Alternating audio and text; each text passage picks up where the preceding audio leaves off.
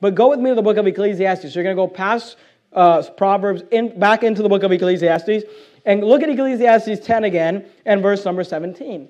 Ecclesiastes chapter number 10 and verse number 17. We already saw this verse, but I want you to see it again. Ecclesiastes 10:17. Keep your finger in the book of Proverbs. We're going to come back to it. Ecclesiastes 10:17. Notice what he says. Blessed art thou, O land, when thy king is the son of nobles, and thy princes eat in due season. Now he says, and not for drunkenness, right? But I want you to notice these two words. For strength.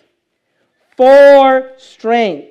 And here's what I want you to understand. Not only does eating for strength have to do, because we saw, and not for drunkenness. So we're talking about eating what you need, not necessarily what you want. But I want you to understand also, when it says there for strength, what he's saying is that the food that we consume should be strengthening us. And here's what you need to understand. Not all food will give you strength physically.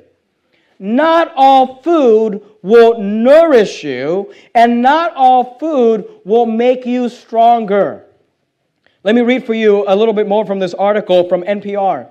It says, a study published in CA, Cancer Journal for Clinics, concluded that everyone, regardless of race, ethnicity, or socioeconomic status, is gaining weight at about the same rate. Graphs clearly show parallel tracks of increasing flab among all groups. If we want to solve the obesity problem, we have to figure out what has changed for everybody. And the thing that pops out is our food environment. That's where the action is. And it's not just that food is now cheap relatively to income. It's also that it's so much more convenient. And here's what I want you to understand. When it comes to eating, we need to be careful and make sure that we're eating for strength in the idea that we're eating food that will actually nourish our bodies.